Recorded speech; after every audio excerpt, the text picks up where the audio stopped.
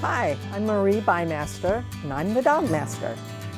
I am a dog trainer. I train dogs and people. My love of dogs goes back as far as I can remember.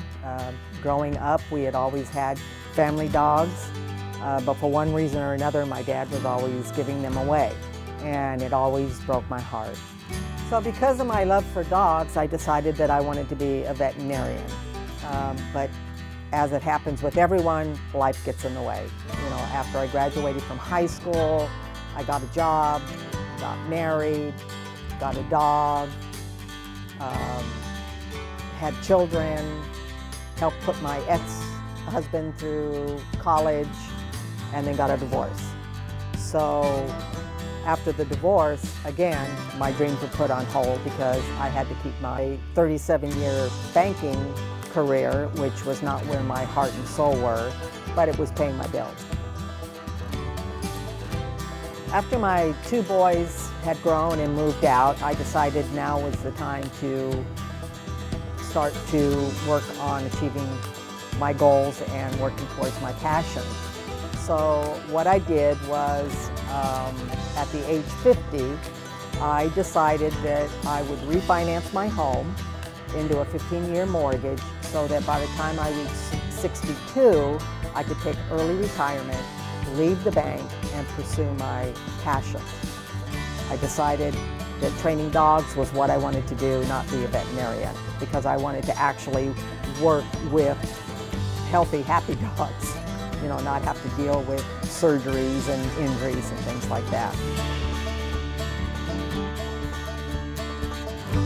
Ironically, 30 days after I graduated and got my certificate, my bank was shut down by the FDIC.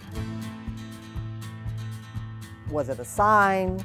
Was it a coincidence? Or was it my time? I decided it was my time. So I talked to my family, my friends, and I said, look, this is what I want to do. I don't want to go back into the banking career. I want to become a trainer.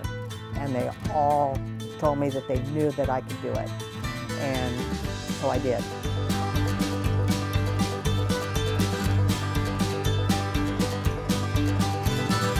I believe that training dogs and people are life-saving for both. The dogs get to stay in a home, and the people have a forever loving companion.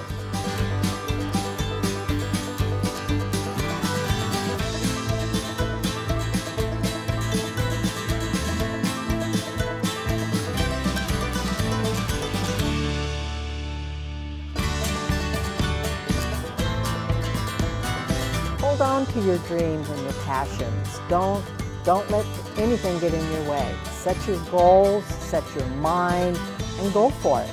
It will happen. It took me from early childhood until I was 59 before my passions came true. So if I can do it, you can do it.